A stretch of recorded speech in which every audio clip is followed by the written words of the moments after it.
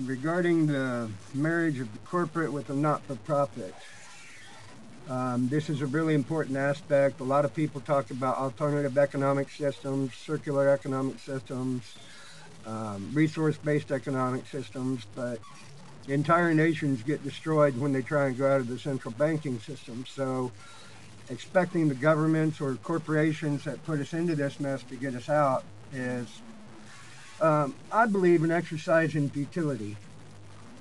So what we need to do is incorporate the commercial interest with the not-for-profit. The not-for-profit at the top of the pyramid. Imagine a pyramid, if you will. At the top is your foundation, your not-for-profit.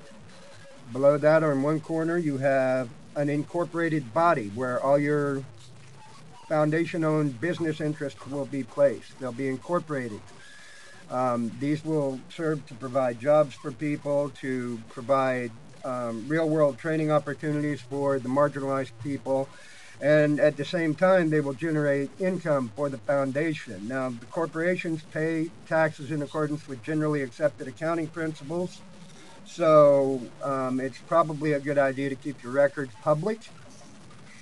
Indicate to the world that you are paying your fair share in taxes, despite the fact that it's a foundation-owned interest, but at the same time, generating sufficient income to ensure the economic sustainability of the foundation itself.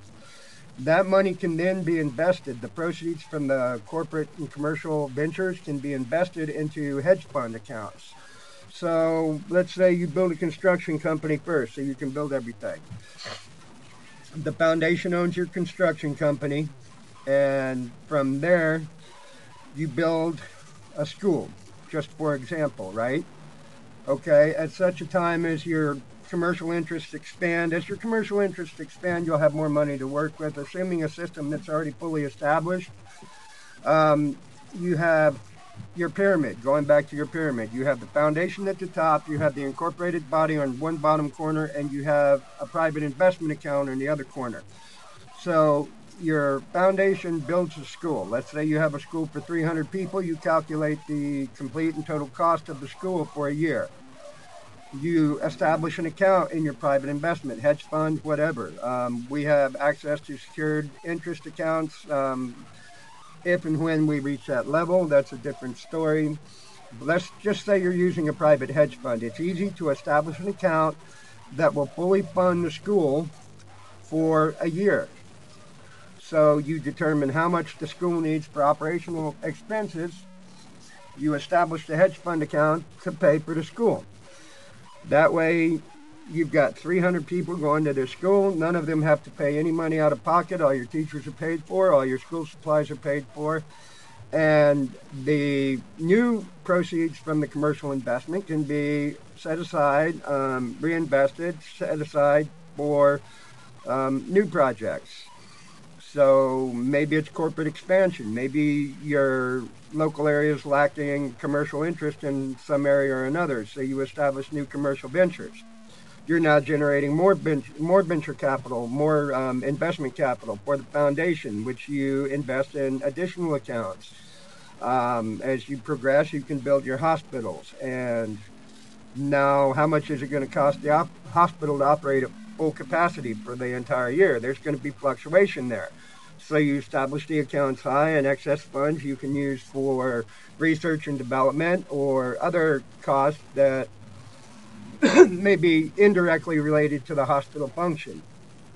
But that way you can ensure. Now, it's important to note with healthcare that you can't give it away for free, because if you do, every time somebody gets a hangnail, they will go into the hospital and overload your system. So there needs to be a small copay. It needs to be a minimal copay. If you're concerned about severe illness or injury, the underlying impact from devastating illnesses, you can establish insurance accounts to cover those. Those can be done with non-recourse loans. It's a little bit complex, but the marriage of the corporate with the not-for-profit is going to be the only way that we're going to make a realistic difference and a realistic change. We cannot depend on governments. We cannot depend on existing corporations. And to a large extent, after 100 years, we've seen that despite non-governmental organizations and many charitable organizations, that nearly half the world's population lives in poverty. So those have obviously failed in their current setup. We need to set up something new. So my concept there is the establishment and the marriage of the corporation with the not-for-profit. And if we can get that started, we can move from there and see what happens next. Thank you. Like and subscribe if you will. We'll try and have more content soon. Thank you.